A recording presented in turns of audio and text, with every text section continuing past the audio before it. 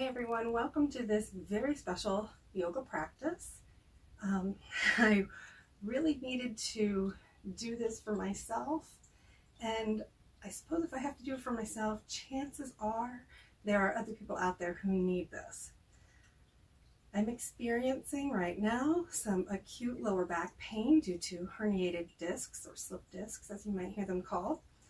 And what that does is when the vertebrae have that cushion between them, and that cushion is the disc. When that is going in the wrong direction and not staying where it's supposed to, it's poking out, it presses on nerves like the sciatica nerve and can cause extreme pain. So you're probably familiar with some of those terms like sciatica. A lot of people, oh, my sciatica hurts. It's actually about the nerve being impinged. So for today's practice, I have what's absolutely necessary is a block, and I like to use a strap. And if you don't have a strap, you could use a scarf or a dog leash, a belt, whatever you have handy. For other options, I also have a lacrosse ball inside a very long sock, and that is just for a little bit extra. So I will explain that once we get down on the floor. So I'm going to start today in hero pose because I really need to release my back after sitting in a chair at my desk for a couple of hours. So I have the block underneath me. If you need to stack two blocks, you can, and just remember that there are different heights, so you can work with that and see what kind of base works best for you. I'm just going to take a moment here, and I invite you to do so as well. Just allow your body to feel whatever it's feeling.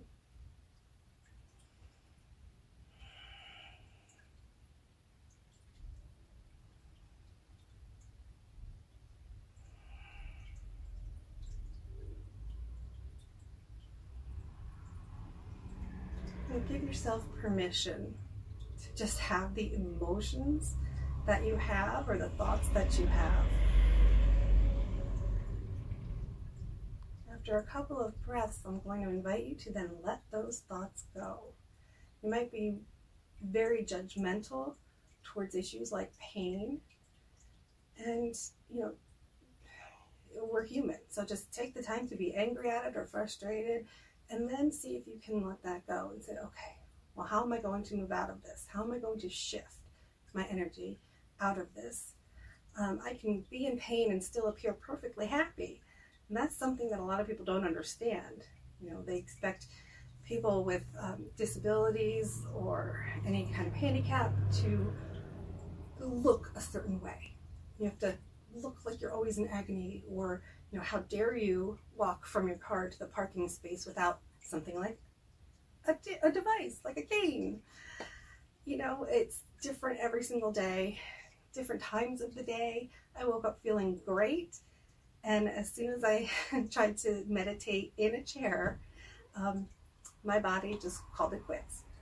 So after we get some release in a basic posture like heroes, we're going to come down, and however you have to get there, get there.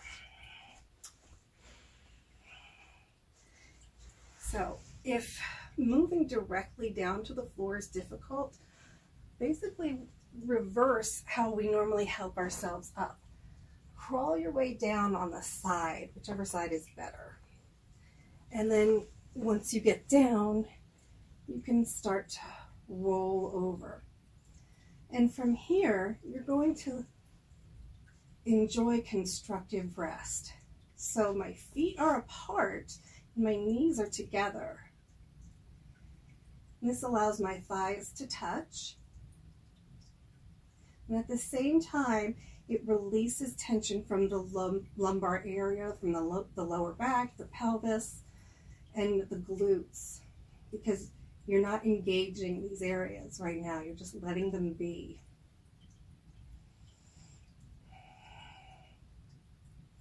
I'm going to present this as the kind of video where you can pause and stay in whatever posture you just want to stay in for a while.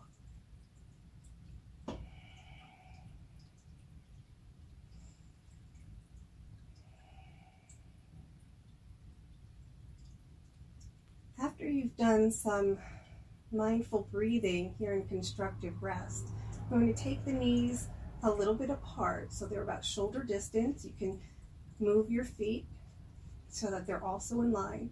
And we're going to rock the pelvis like we're massaging that sacrum, that triangular or tear-shaped bone at the base of your spine.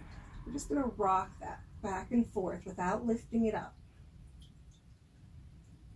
And just gently massage it against the floor.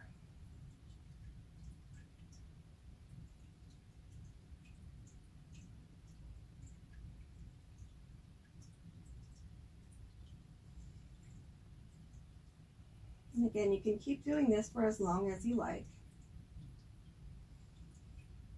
And the next movement might be extremely difficult. It was for me for a week. We're going to utilize a block, or you can have some thick books underneath you and slide them under. If you can't engage your core at all and lift up and to slide your prop under, the way I've had to do this is to roll to one side, place the block where I want it, and then roll on top of it. A little rock and roll movement there. And that gets my hips up so that these hip muscles here in the front, the psoas muscle in particular, they're used to moving in this direction a lot. When we sit, we're always having that crease here. We want to stretch that muscle out. And this also gives a nice supportive way where we're not doing exercise. We're not doing abdominal core crunches here, which normally you need to do in order to protect the spine. Here we're letting the prop do our work for us.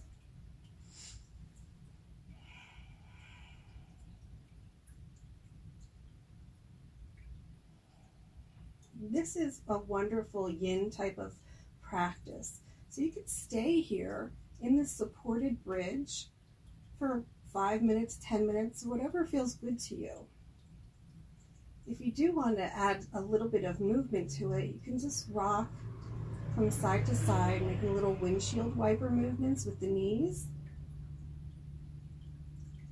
And that also helps massage the joints where it's very typical for what's called the SI joint, sacroiliac joint, to be inflamed, to be quite painful during an episode like this.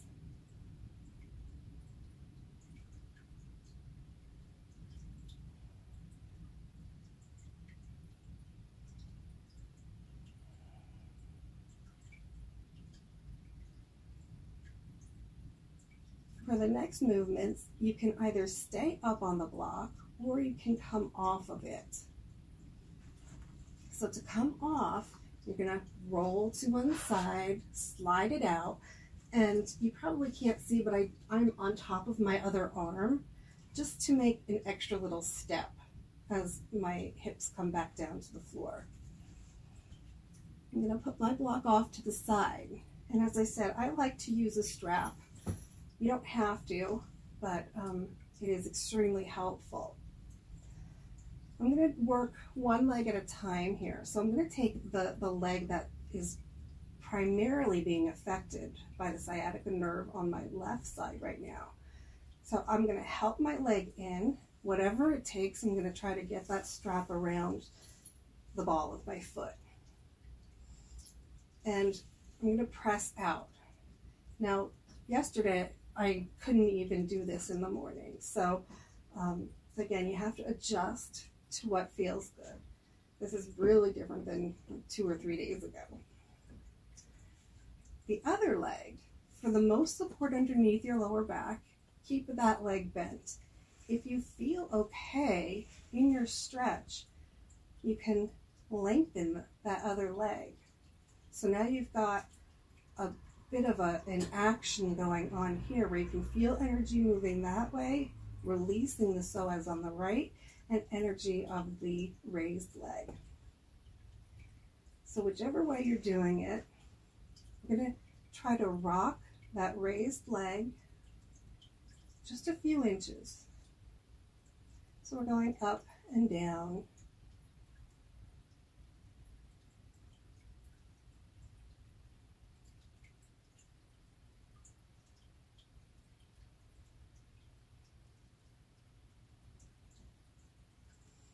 Then we'll pause. I'm going to take the strap in that same hand as the leg that's raised, and I'm going to open out. So again, here you can have your knee a little bit bent. We don't need to lock the knees.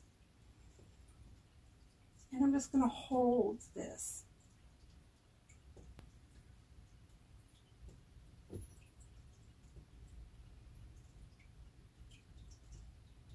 I'm going to bring that leg back up. Now with the hand exactly how it is holding this strap, I'm going to start to bring a bend to this knee. And what the action looks like is it looks like my knee is moving towards that armpit area, like towards the floor there. And I'm going to press up through the foot, pull down. So again, your arm can do the work here, so that way it's more passive. Your leg is obviously doing the pressing action, but having that antagonist type of action where your foot is pressing one way but your arm is pulling the other can help activate the muscles so that they're healthy. And then I'm going to pull down and hold. And I want you to notice that as I slide my opposite leg out, I'm in a half of a happy baby posture. So typically for happy baby, we have both feet up flat towards the ceiling, our knees bent, and maybe holding on to the feet or the ankles. So here, this is a half of a happy baby. I'm going to release that. I'm going to slide the other leg back in. I'm going to then cross my foot over the knee so that way I can reach my strap. And from here, we're going to move into a variation of what's known as pigeon. So we're on our backs, we're facing up towards the sky, and however you need to do it, you can lift that leg that you weren't working before. If you want to put the strap around it, you can, and use that for some assistance to pull that leg in. So now the leg, again, I was saying my left leg is more affected by this pain. So I'm getting a stretch through this left side, through the piriformis muscle, which is even further deep below the glutes. So sometimes we call this figure 4, sometimes it's reverse pigeon or supine pigeon. There's all different names for this. It's basically a piriformis stretch.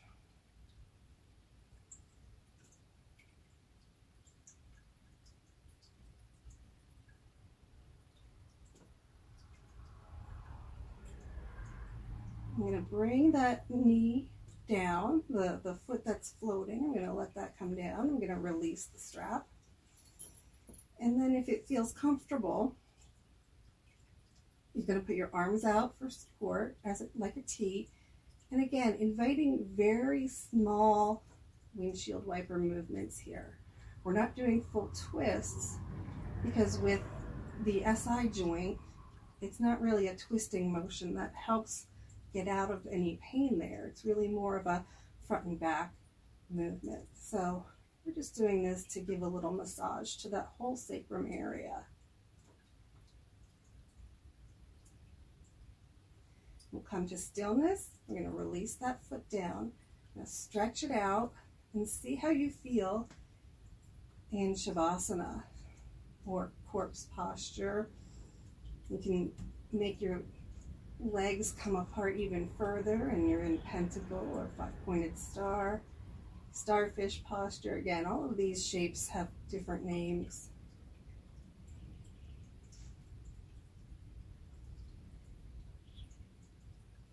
We'll bring both knees back in so that they're up to the sky.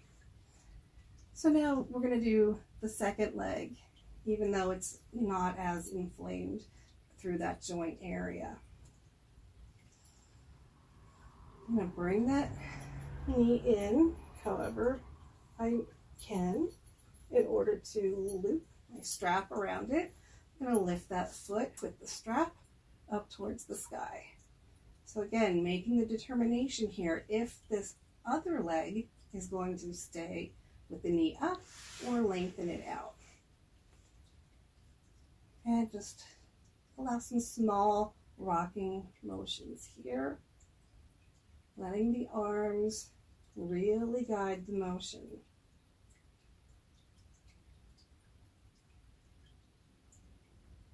Then I'm going to pause at the top. I'm going to take the strap in one hand and open that leg out.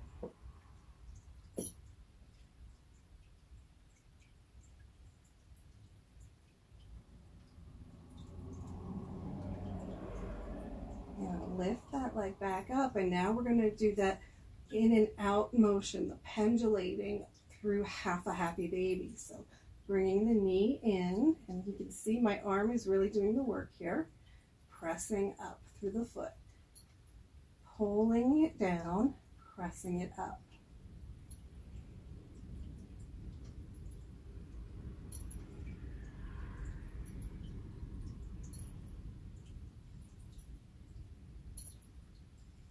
And then we're going to keep it raised.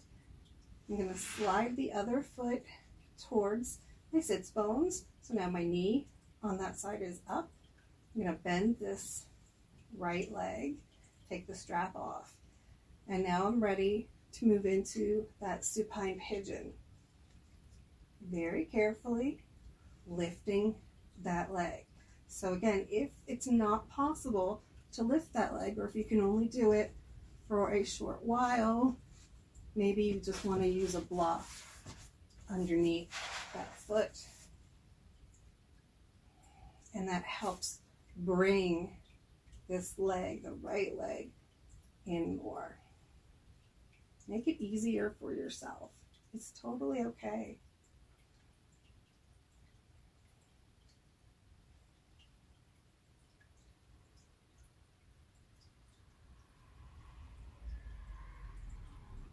I'm just going to move that block out of my way. Bring the foot back to the floor, bring the arms out for support, and do a little bit of windshield wiping, side to side action here again. You'll notice that I'm not going all the way over because it's really not necessary for this. Maybe if it feels good to you, though, do it.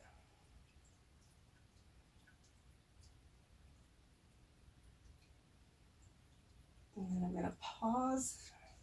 Lift that leg up, bring the foot down. See how I feel. Lengthening both legs out. I'm going to move my strap off to the side. And see where I am.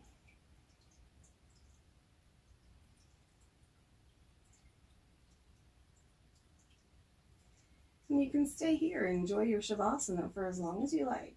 I'm going to show you how I get up personally. This might be different for everybody. I'm going to bring my feet in so that my knees are bent up to the sky. I'm going to turn onto my right side because that's the side that's feeling no pain as opposed to my left side. When you come down here, you just might need a couple moments to let yourself be. And then I'm going to straighten out my top leg, which is for me is the left.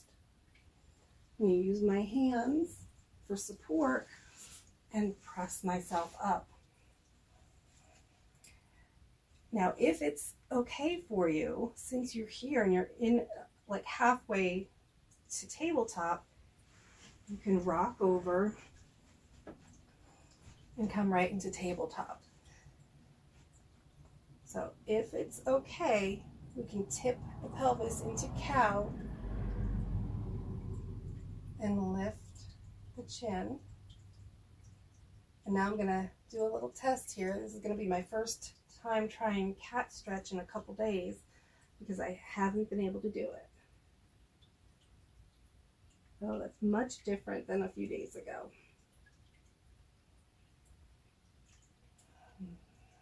So I'm just going to move through cow and cat a couple times. Just for an example, I'll show you what my cat looked like before. I was only able to move my shoulders and my lumbar was totally locked in place.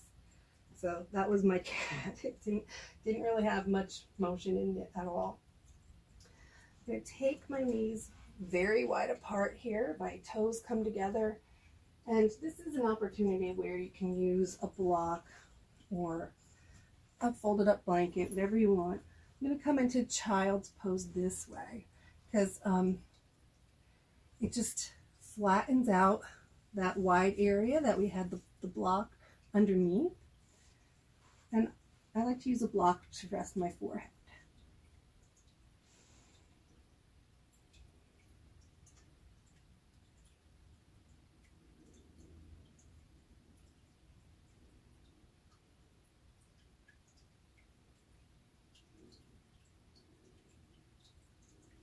And when you're ready, you can help yourself upright. I'm going to take that same block, come back into heroes. And I would basically be done with that practice. I'm going to show you what I use this lacrosse ball for. Now, if my upper back is feeling a little knot in it, I have this in a long sock, so that way I can lean back against a wall, and that way it keeps it in place. But having it in this tube sock helps so that I can actually control where the ball is. I'm going to come back down, and just like we did for the block, I'm going to put this right where I feel a lot of that energy, that pain sensation. It really did take a few days before I could even identify whether it was the right or the left side. And I'm just going to put some weight on that lacrosse ball. You can move around if it feels good, or you can just let it press into it. If you know anything about trigger points or neuromuscular therapy, you're probably familiar with this sort of activity.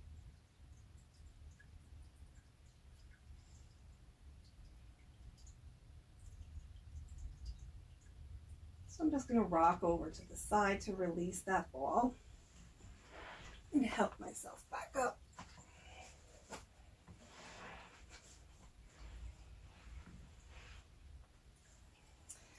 Now for me, the way that I've been getting up, the cane's not the most stable, but you know, whether you have a chair next to you or something else to lean on, I've just been using the strength of my legs for the most part. I'm curling my toes and coming into a squat. Now this is something I personally do all the time, so this is not a challenge for me. For other people, this is very hard. So from here, I could use the strength of my legs to ground down through the floor and stand all the way up. Another great option is to have one leg in front of the other so that when I curl my toes, you can see I'm on one knee, and I can use the strength of my legs to lift up and stand. That's all I have for you. Again, I hope your sciatica is happy and healthy today.